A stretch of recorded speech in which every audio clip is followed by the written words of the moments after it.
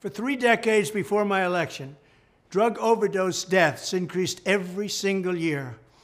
Under my leadership, we took the drug and fentanyl crisis head-on, and we achieved the first reduction in overdose deaths in more than 30 years. I also proudly signed the Support Act, the largest investment ever in combating the opioid epidemic. Sadly, under Joe Biden, our hard-won progress has been surrendered along with the surrender of our southern border. It's such a shame. Now fentanyl and other ultra-deadly poisons are pouring into our country unchecked, stealing more than 100,000 American lives every single year, and many people think that real number is 300,000 to 400,000. Joe Biden's record is one of death, destruction, and misery in communities all across our nation. When I'm back in the White House, I will take action on day one to end this horrific plague and save American lives. Joe Biden will never solve the drug overdose crisis because he is actively destroying our border. What he has done to our border, we had the safest border in the history of our country, and now we have the worst border probably anywhere in the world, including third world countries.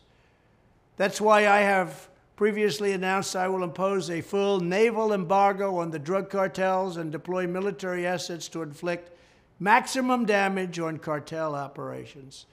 I will insist on the full cooperation of neighboring governments to dismantle the trafficking and smuggling networks in our region, and I will ask Congress to ensure that drug dealers, kingpins, and human traffickers receive the death penalty. At the same time, I will direct federal law enforcement here in the United States to take down the gangs and organized street crime that distribute these deadly narcotics on a local level. They are killing our people. They are poisoning our beautiful children. I will permanently designate fentanyl as a federally controlled substance, and I will tell China that if they do not clamp down on the export of fentanyl's chemical precursors, they will pay a steep price. I had a deal worked out with President Xi. They weren't going to be sending any more, and they were going to impose the death penalty on those that made it in China. But with a rigged election, that ended. Attacking the supply of these deadly drugs will be just the beginning. We must also do more to end the scourge of addiction here at home. Among the most important steps we can take is to strengthen the pillars that give life, meaning, and hope for those struggling with addiction, particular work, faith, and family. We need work, faith, and family.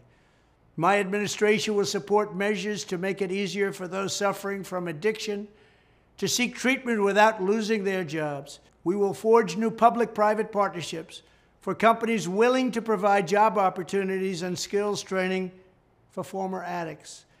We will expand federal support for faith-based counseling, treatment, and recovery programs, recognizing that we are going to need God's help to steer our country out of this crisis. Finally, we will ensure that if a parent, child, spouse, or other relative needs to take time to care for a loved one fighting to overcome addiction, they are more easily able to take advantage of the family leave program, so important. When I'm president, we will not rest until we have ended the drug addiction crisis in America. We will win. It will happen. We have to win, though, in 2024, because our country is going to hell. Thank you.